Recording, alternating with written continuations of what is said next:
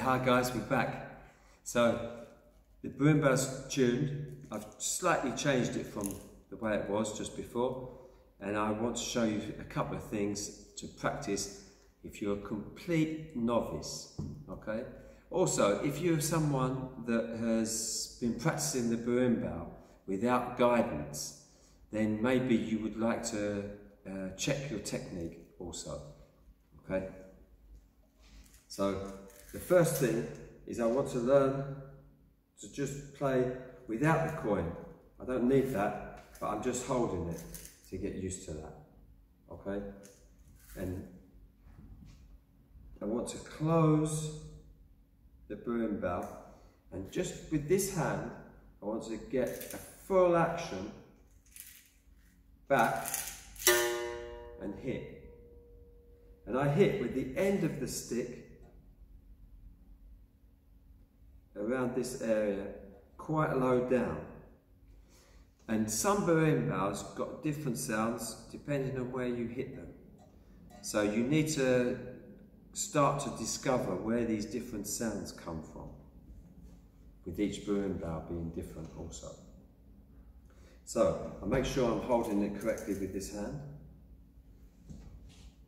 I close the Berimbau, relax my shoulders, and use this action with the fingers and the wrist.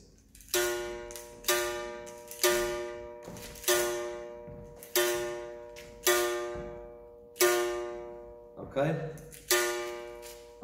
Just hit the Berimbau.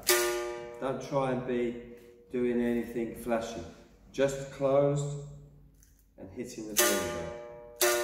Here we go, we got the same thing from the other side. I want you to get this down before we move on, okay? You hold your coin, even though you don't need it, you hold the coin. So you start to become comfortable with that. Make sure you can close the Berimbau. And with the stick hitting down low, just try and close the cabasa and get a full action back, and then hit freely. You can try it with just the wrist, just the fingers, and the two together. And you listen to the kashishi. You listen to the sound it makes now.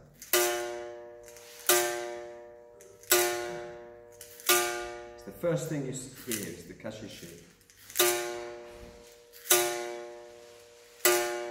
Okay? Of course, that's not enough for you to start with. You're probably not going to do that for a week. So then you start to open and close. And just get used to this.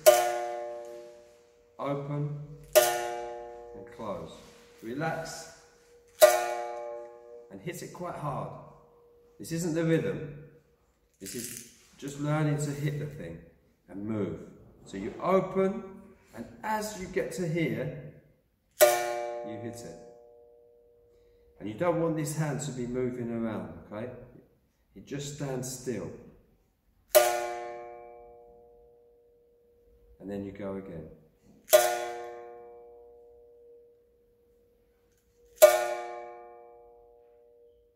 And you keep doing that off and on. You leave your Berimbau strung up and practice this for a week or two until you get good at this. After, you can learn to do other little tricks, okay?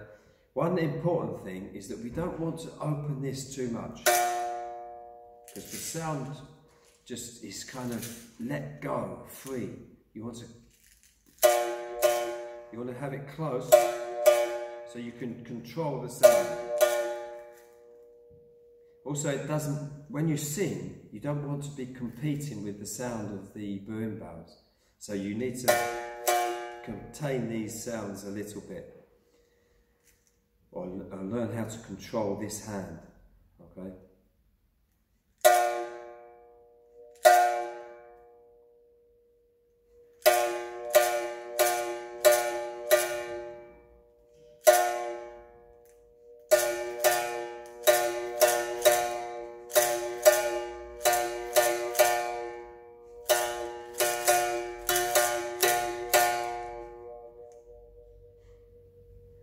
Okay, see you next time, guys. Next time we'll be adding one more thing on, so make sure you practice what you've seen so far and don't jump the gun. You know, we put the cart behind us and we drag it. Don't want you practicing all sorts of rhythms before you can do that even. Okay? Thank you very much. Comments welcome.